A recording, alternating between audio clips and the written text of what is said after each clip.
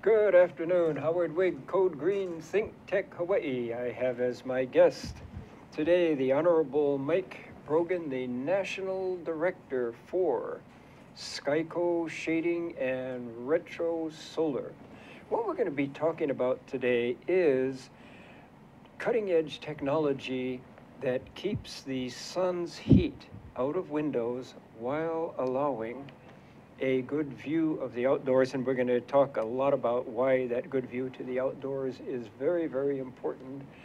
And then one of my pet hobby horses is the fact that those controls for shades that go up and down on windows absolutely, positively must be motorized and guided by sensors. Why? Because I do a lot of walking through buildings, looking through for energy-saving technologies, and the architect has gone to great pains to have these very, very nice shades going over windows so they're closed when the sun's glare and the sun's heat is coming in. And guess what? Those shades stay closed all day, all night, all everything.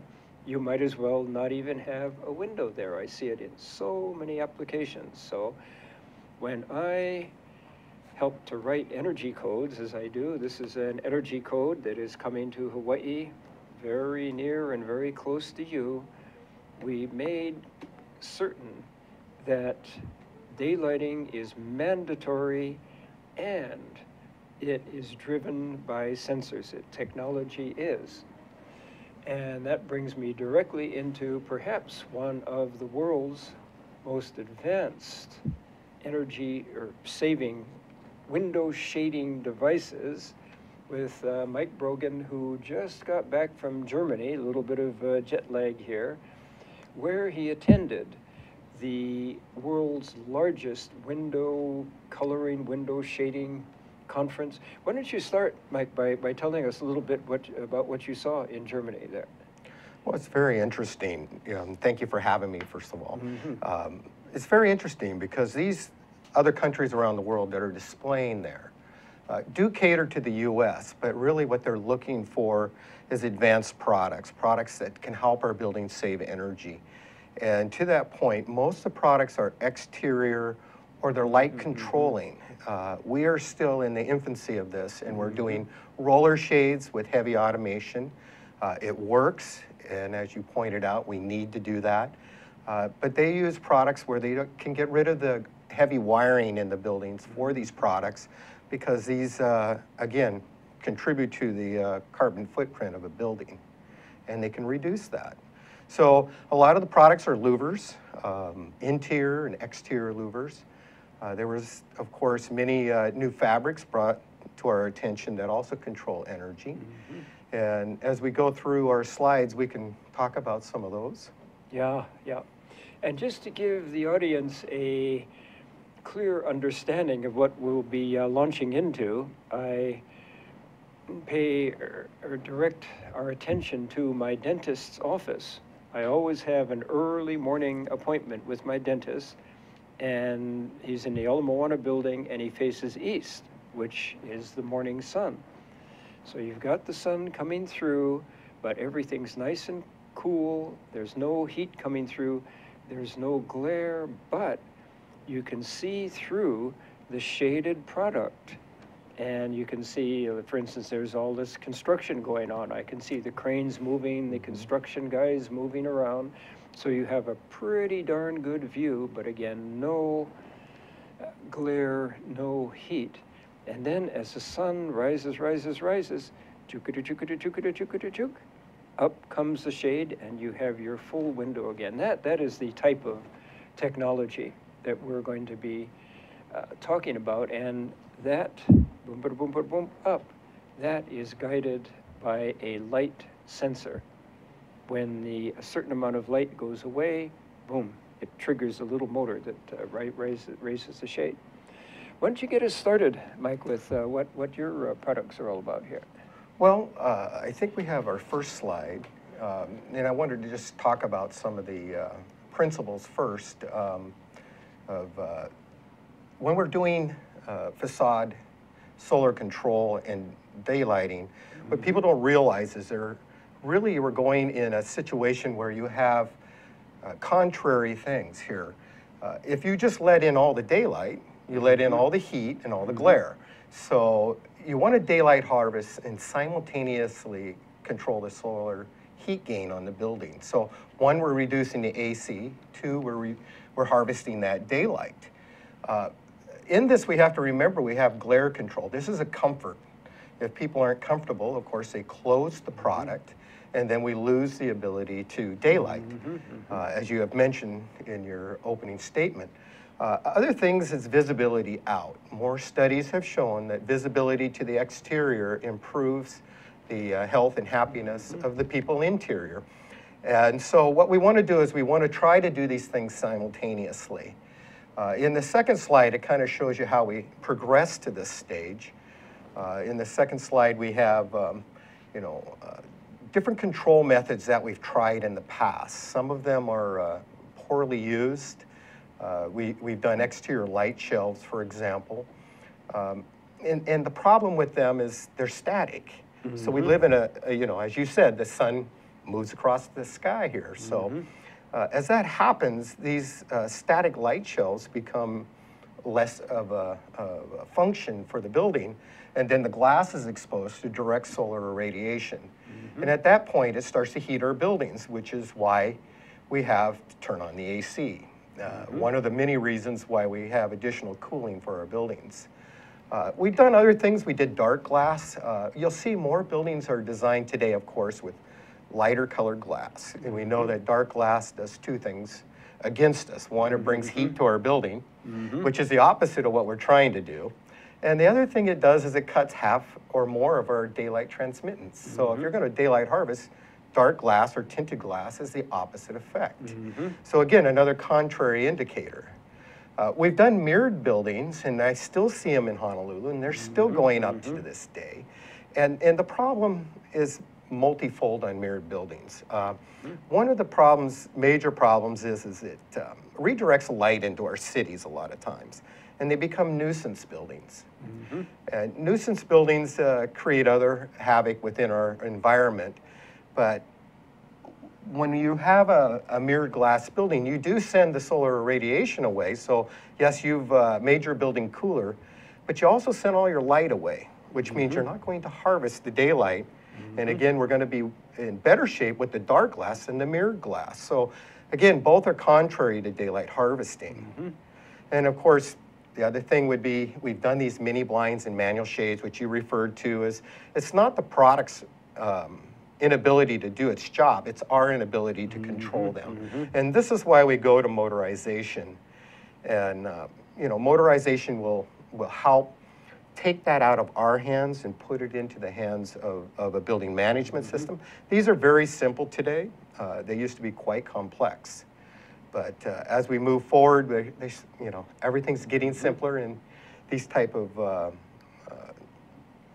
applications. They're built into the intranet of the building, so basically building management can control any shade from any floor and check its responses and make sure that everything's working properly. And these are done very easily today as opposed to the older way where we used to do them much more difficult. So this is a great improvement, and we're really looking forward to seeing people implement more of these and making our buildings more efficient. Yeah. Let me interject a little bit of window terminology here. One is VLT, visible light transmittance, and that compares let's say a window that is utterly, totally clear, you would have almost 100% of the view out there visible to your eyes in the interior. And so we measure any window technology in terms of point something. 1.0 would be absolute visible light transmittance, but every window technology has point something. And these dark windows that you mentioned, I think they go down around 0.3 or something like that. Really, really low. And then with regard to the sun striking your conventional old-fashioned windows, because you were just talking about old technologies. In my own building, I won't mention which one it is downtown Honolulu here, I have what's called a heat gun. You point it at something and you shoot a laser and it reflects the temperature. I once got at 9:30 in the morning on an east-facing window, 126 degrees.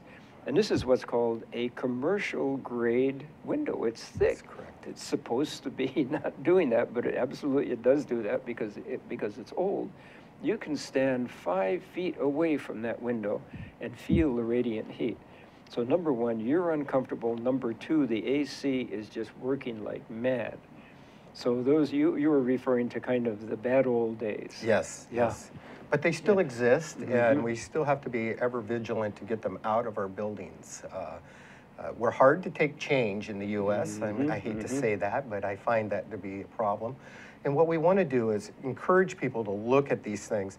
You know, those temperature guns that you mentioned are very inexpensive, and I really encourage architects, for example, designers. One of the stories I often tell is about roller shade fabrics.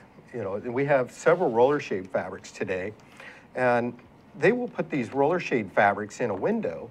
Now, the architect can do the best job on the glass you can imagine. Choose the right one, and somebody will put this fabric in the window, and we have a dark building again. And this fabric, believe it or not, will go to about 130 degrees in your room. Now, this is inside the building. Yeah. So, you know, where the white fabric below it here will go to 26 degrees. Now, which would you rather chill over room temperature? 26 degrees would be much better than about 113 over your average 70-degree room temperature. So these fabrics, like this white, are better. But we don't always use white because you mentioned glare. What happens is white is hard to see through. If you want to maintain visibility out, what happens is white reflects back at your eyes. And this allows you, doesn't allow you to see out. But you do the darker fabrics or warmer colors and you get more visibility out. So to compromise, you have to go to things like these silverback fabrics. Now these type of fabrics, again, are going to control the solar irradiation and then give you more visibility out and the comfort within. And you'll see they even do this silver backing on white fabrics. And the reason, again, for this is not because it's a better energy control than the white, but because it allows us to see out and blocks the glare coming in. And so these silver fabrics, back fabrics, are for energy control as well as comfort. And they've made great strides in the US, and they've been around the world for a long time. And there's many manufacturers, so there's no shortage on finding these products, and they will change your energy model considerably. Yeah, and that brings me to the subject of daylighting in general. Or were you going to cover that later in some detail? I think we have another slide. And if we can look at the third slide, I think we were prepared to talk about daylighting and sunlighting. Yeah, well, this is one of my favorite topics, is daylighting. And a lady who I've had the good fortune to get to know is Lisa Heshong, out of the Heshong group in Northern California. And she started looking at the effect of daylighting on school kids. And she took Group A, which had very, very poor access to the outdoors, to viewing the outdoors, and very little daylighting coming in. And she measured the test scores, and she interviewed the teachers, how satisfied, unsatisfied they were. Then she shifted that same group, teachers and students, into a beautifully daylit environment with, again, zero glare, zero heat coming in, and a nice view of greenery outside.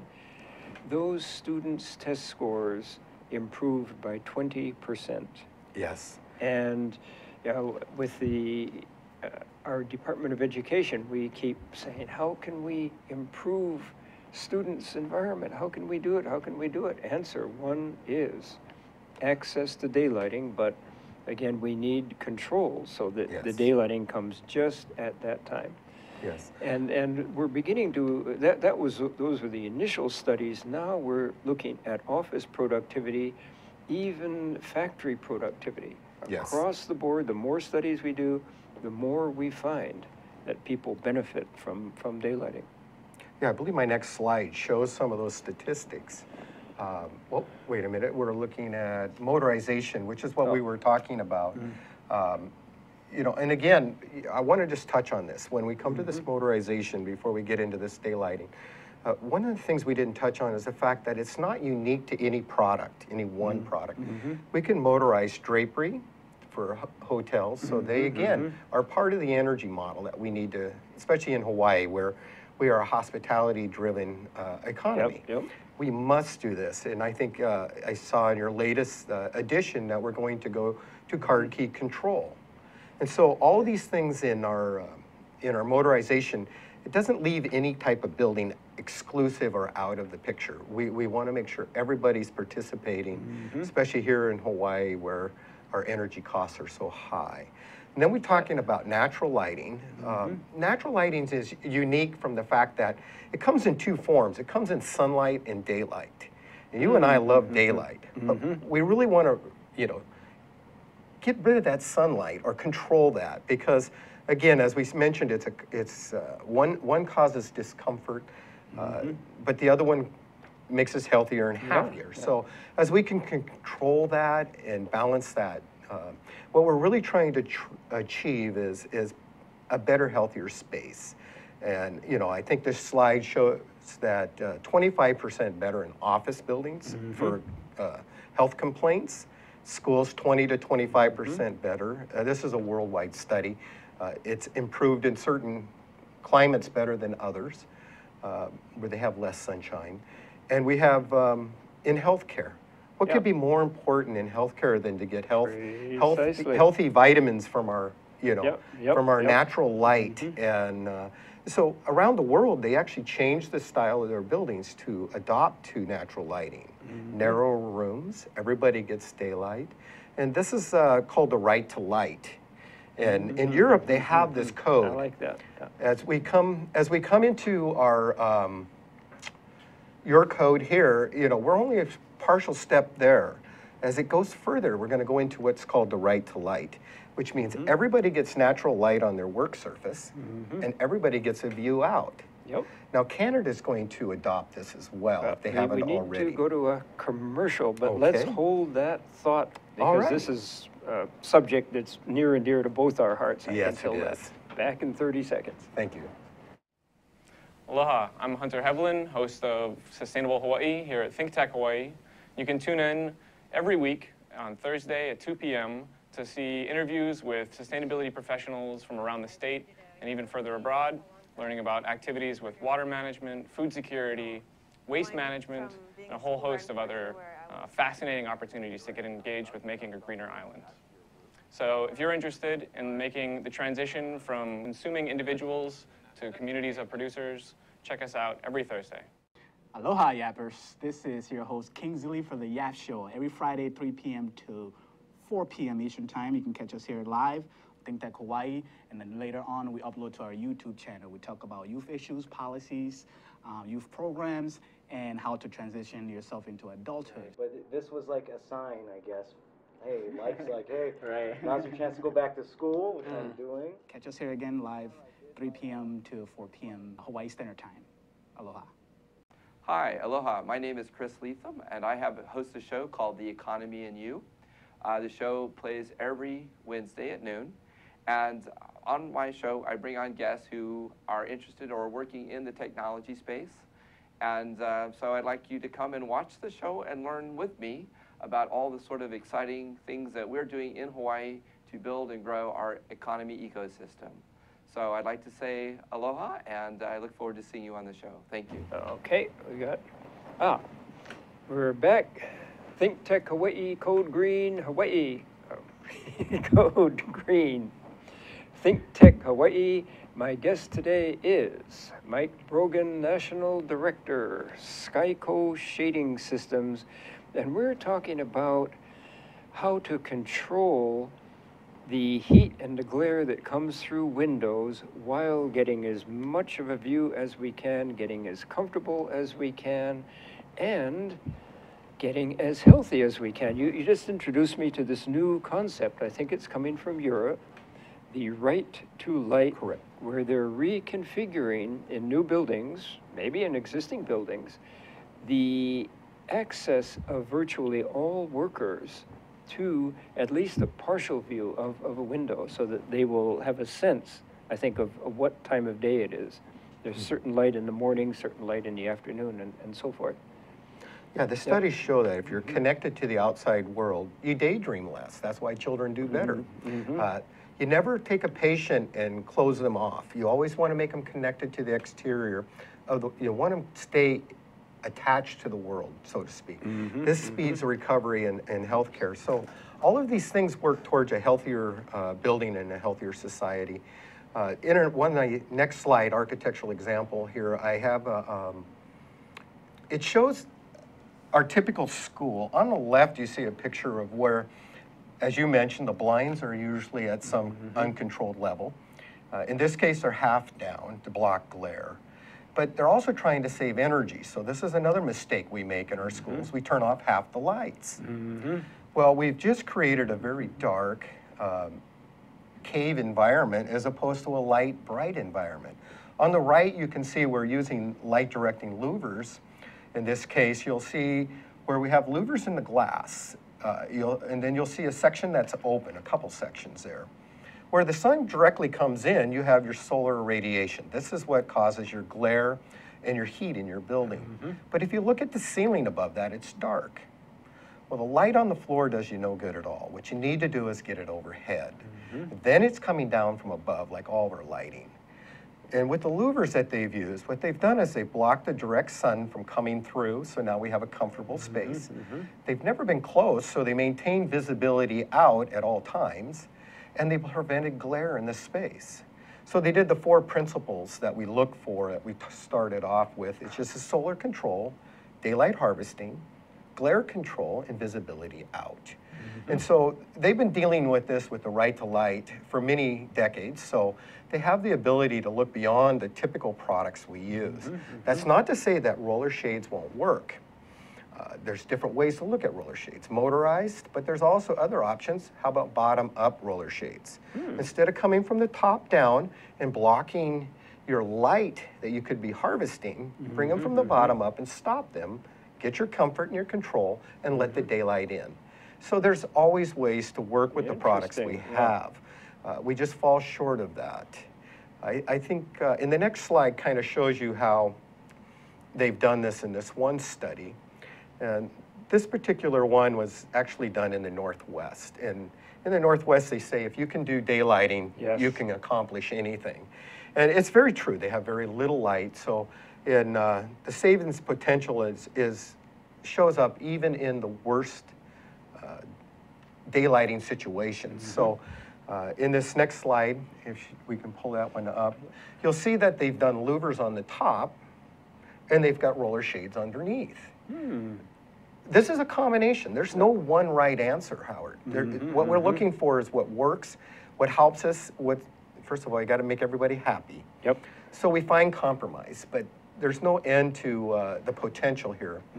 But even in this study, they just did a small portion, about 25 to 30% of the window and louvers above to direct light to the ceiling.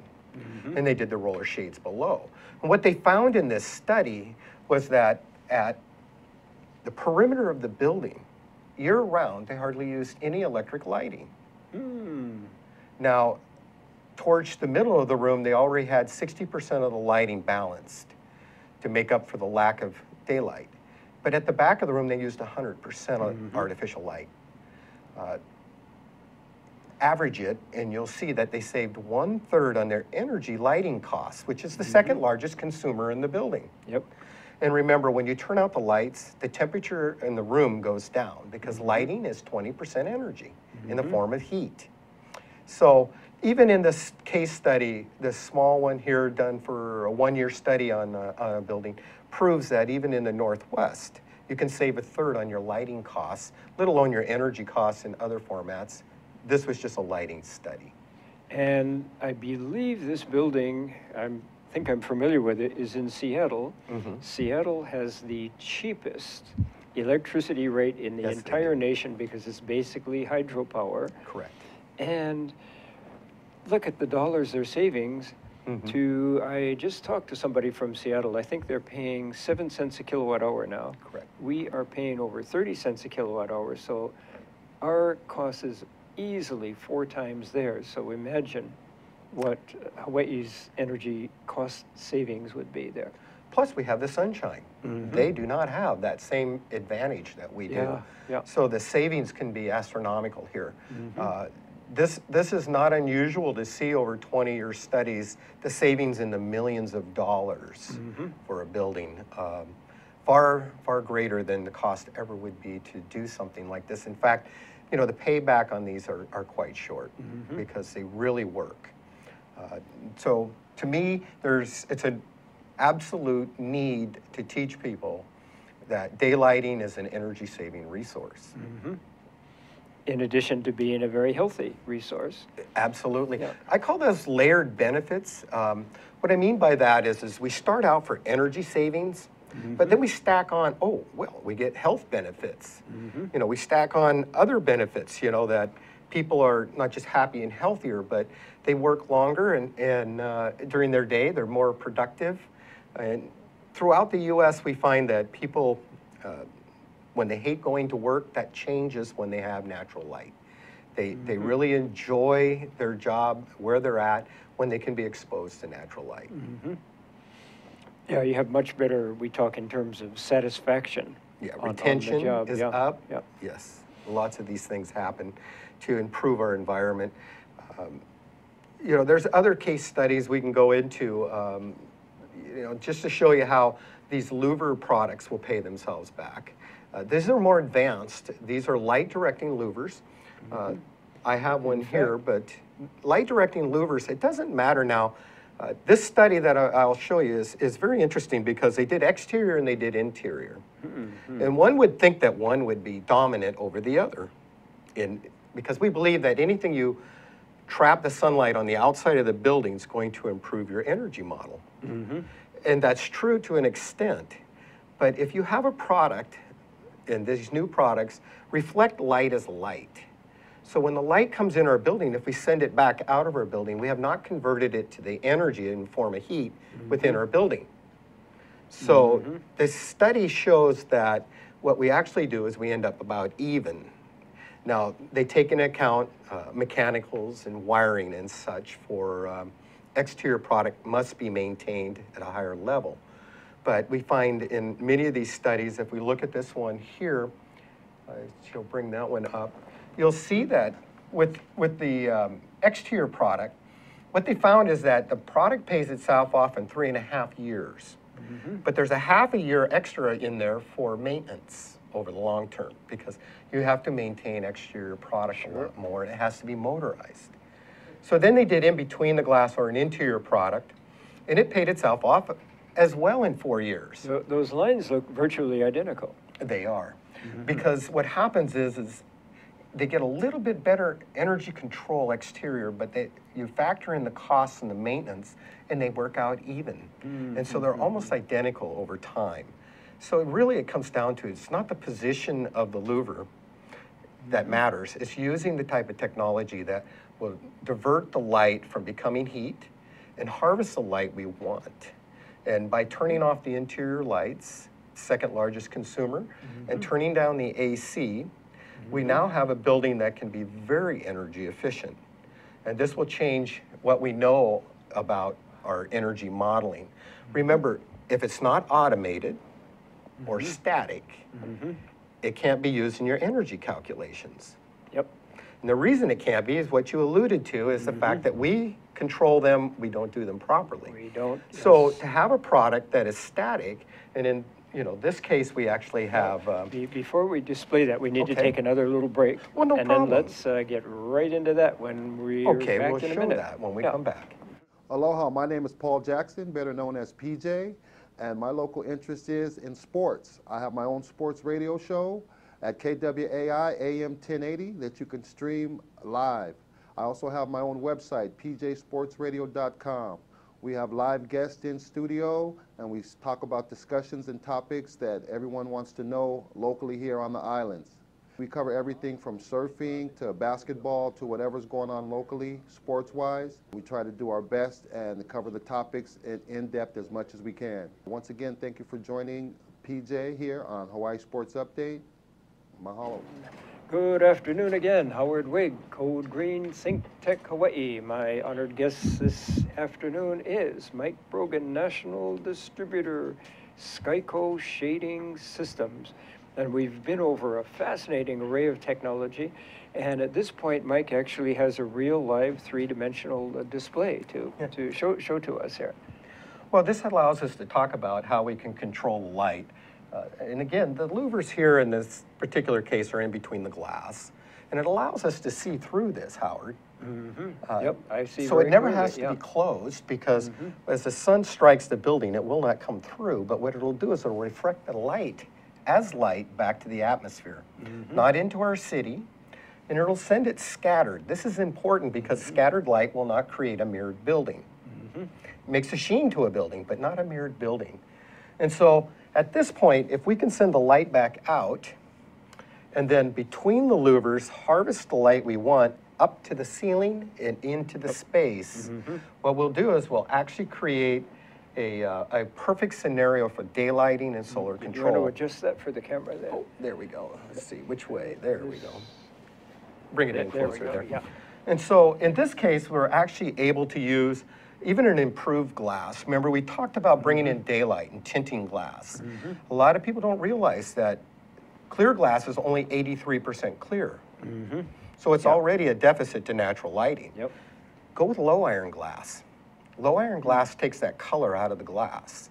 So now you can maximize your daylighting because it also helps us from the standpoint of reflecting the light back to the atmosphere. So in this way, we get better cooling, passive cooling potential. And then even if we use low E, we move it to the inside. This has two effects, Howard. One, it is also on the low iron glass, which allows us to get so much more light into the space, but the low E being on the interior as opposed to the typical location is to the exterior. This is because low E is also a tint in a way, and it creates energy, and we want it to radiate out. But since we've already taken care of that with the light radiating back to the atmosphere, then we can move it to the inside. Now, when the cold air hits this, the AC, it's going to stay in the room instead of migrating through the glass and eventually interacting with the hot air outside. So again, it just improves on that AC cooling factor far better in this position, while we're also improving on the light reflectance back out to the atmosphere. To give you an example, the average window unit like this for a commercial building, well, a really good one's about a 0.32. Now there are some lower ones, most are much higher. This one, say 0.32, the lower the number, the better. How about any angle of sun above this at 25 degrees? This is a 0.05. So change your energy model. Because the sun moves throughout the day, and it'll be variable, what will end up happening is we'll average it for those hours of the day that the sun may be below 25 degrees. And this will still be a 0.09 to a 0.1 average through the whole day, throughout the year, versus a 0.27. That's almost 3 times better. 2.5 to 3 times better on the average. And this is one example of the products used throughout the world. We have others that they're using technologies that are used in the most energy efficient buildings in the world today, are motorized blinds like this in a double skin facade. And you know, that particular building, to give you an example, uses 90 kilowatt hours per square meter a year. I think in the next slide, I think it shows, perhaps it doesn't. What happens is the average building in the US uses 250 kilowatt hours per year. That building uses 90. Because they can control the solar heat gain on the building, they can use geothermal. Now remember, we once talked about here in Hawaii using salt water, the ocean, to come in and work with our chillers to help reduce this. We're still talking about it. It just hasn't gotten anywhere. Well, can you imagine if you can reduce the solar heat gain on your building? This makes it quite viable. Makes it extremely viable. And this is what they're doing around the rest of the world. They're not only building green buildings and energy efficient buildings, but they're using on-site resources. So these buildings are much more environmentally friendly. And you know, I've always said you can use as many solar panels as you want to make anything off the grid. The key is to make a building so energy efficient, you need very few of them. Precisely. And you must remember, dark solar panels also heat our environment. So, you know, we want to use them because they have that potential to save energy and they are renewable. But we also want to use them, as anything else, we want to use them in moderation. And by making more energy efficient buildings, we shouldn't just jump to the solution that will fix it, but find the compromise in between to make this a green building, not just an energy efficient building. Yeah, this is something I tell people over and over and over again. Oh, I'm going to get PVs on my roof. And I ask them, what have you done in your building or your home to reduce the amount of electricity in the first place? Oh, well, have you put in Energy Star appliances? Oh, now, you know how much that would cost you? Very, very little. Have you put in LED lights? Oh, no, very, very little. So totally agreed. It's a much more cost-effective method of reducing our energy use. For one thing, when you reduce energy use like this, you have what's called firm power, or firm lack of power in this case. What you're saving at 9 in the morning, you're going to be saving at 5 in the afternoon, whereas with the sun or the wind, you have clouds coming over, you have wind being variable. It's not the same. Energy efficiency in general is a much more valuable technology. Energy efficiency, as you said, like on a refrigerator, would work 24 hours a day, where a solar panel only works when the sun's out. Now we can go to wind, but then we have to have wind too. So all these things take a balance, but energy saving appliances and energy saving features in your home work all the time. And so we should start there, that and in our buildings, and work towards now how do we power those with renewable sources. So that to me is important. We have this next slide, and I think it already came up once. This was just showing automation throughout the world on, in different parts of the world, they do these tests on using roller shades and automated systems that you had mentioned. And you can see it doesn't matter what the power consumption is and the price of power, they're saving anywhere from roughly 15% to 33% of the energy. Why does it vary? Because certain areas, of course, have more daylighting than others. But once you implement these sun protection and automated shades, you're going to see that these programs will help your building, not just today, not just tomorrow when they're paid off, but for an indefinite period of time until that building is decommissioned. And so to me, this is where we miss the boat. Anybody who believes that they're looking at energy today and cost of doing these things today as too much is not thinking 10 years down the road. Absolutely. Because the problem we have is inflation, and inflation is going to cost them dearly. They'll be doing the retrofits. Plus, we'll have lost all that energy savings between now and when that retrofit goes in 10 years. So to me, that's kind of a negative. And I think we should wake up and do it now and really convince our owners of the buildings that this is in their best benefit. They need to look at it now, because in 10 years, these things are going to be extremely expensive. We'll be forced to do them, as opposed to volunteering and enjoying that savings when the time comes that they have to be done before you import them into your little code book. Precisely. Because they will be there. It's a matter of doing it voluntarily or doing it according to the code. And in 4 years, they'll be so happy. 5 years down the road, they'll be so happy they did this, because everything will be paid off and they're just putting the money in the bank. Let me backtrack for a minute to Yes. some numbers you were throwing around. You said with these blinds, you could get down to 0.9 and 0.1. And what that refers to is what's called SHGC, Correct. solar heat gain coefficient. That measures the amount of solar radiation, heat, hitting your window versus compared to the amount that actually gets into the interior space. So the lower the number, the better. The best that we have been able to achieve in this, the latest of the latest of the latest energy codes, and I was there as one of the voters and deciders, is 0.25. This is really, really high-tech window technology. We couldn't have even dreamed of it even 10, 12 years ago. Right. But you're not talking 0.25, you're talking 0.1. Yes, or less. Yeah, or less, yeah. That's just amazing.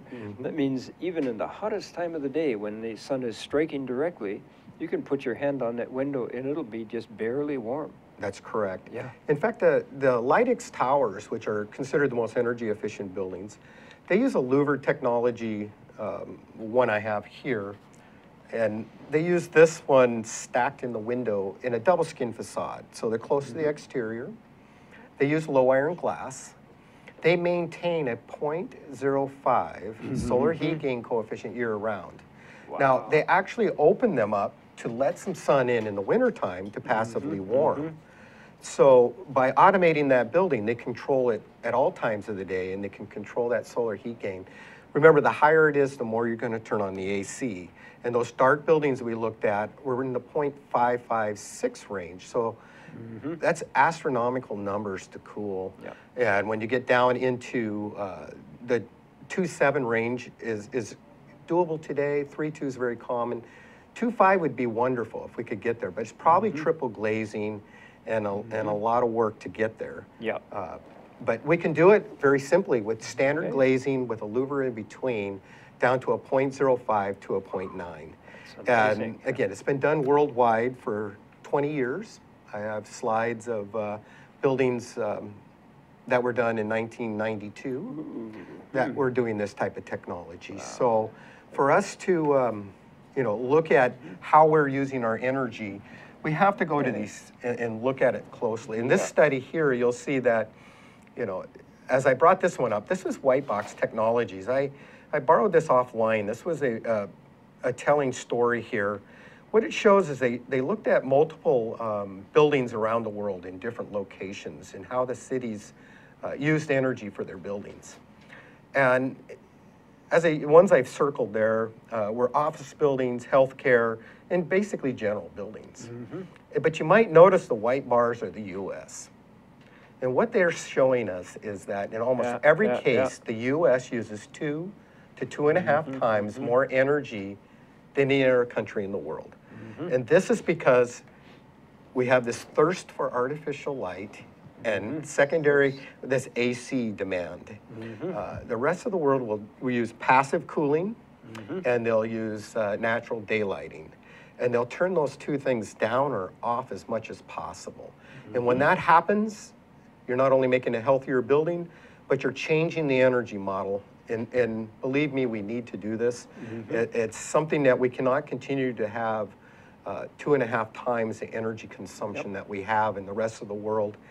I mean, in healthcare, if I could get the healthcare people to listen, it would be wonderful, because in the EU, the hospitals use 40% less energy, as well as having people go home earlier. They have fewer medical mistakes. All around it generates a healthier hospital. Just daylighting, and we fail to do these things. We'll change it, Howard, if we have to pull them along with us. But this is where we're going, and I just hope that people will step up, be part of the revolution, and that we're not reinventing the wheel. We're taking things that we know the rest of the world's done successfully, and we're just wanting to implement them here. Yep. And on that cheery note, we need to close. Let me just finally say we're headed for a zero net energy economy in Hawaii. We're trying to lead the way, and by employing technology like this, our energy use in buildings just drops like a rock and people are more productive and healthier. So that does it for this afternoon. Code Green, Think Tech Hawaii, Mike Brogan, Skyco Systems. Thank you. Thank you, Howard. Very much.